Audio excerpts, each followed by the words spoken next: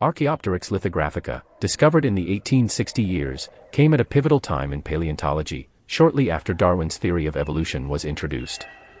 It became a celebrated example of a transitional species, linking dinosaurs to birds. For over a century, it stood as a symbol of evolutionary theory, though its history has been filled with controversy, ranging from debates over bird origins, accusations of being a forgery, to the mysterious disappearance of one specimen. At the time of its discovery, Archaeopteryx was quickly embraced as evidence of an evolutionary connection between dinosaurs and birds. However, this perspective didn't last.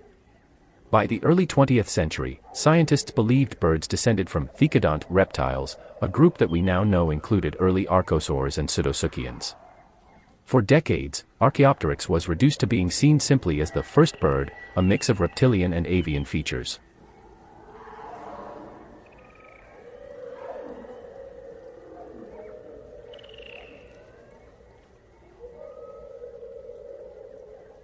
Reconstructions during this time varied. Some showed it as a more bird-like creature, while others emphasized its reptilian traits, depicting it with scaly faces and odd wing structures. Artists frequently imagined it with bright, parrot-like colors, with one yellow and blue version becoming so iconic that it even influenced the design of a Pokémon.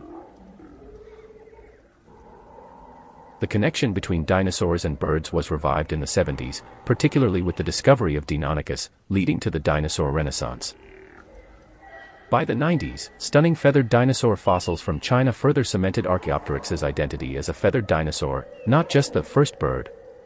Recent studies of Archaeopteryx fossils have shed more light on its appearance, revealing detailed information about its feather arrangement and possibly its color.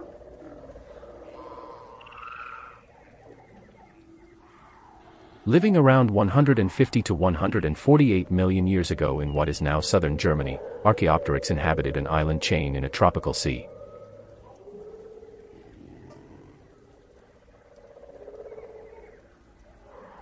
It grew to about 50 centimeters long and was likely covered in pennaceous feathers, resembling a long-tailed bird.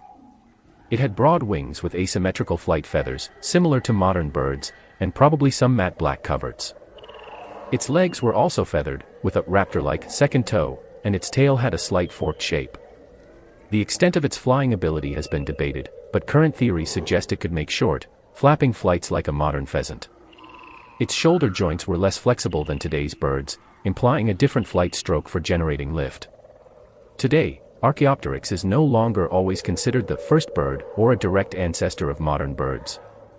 Instead, it represents a side branch of early avian evolution, one among many in the diverse and growing lineage of feathered dinosaurs.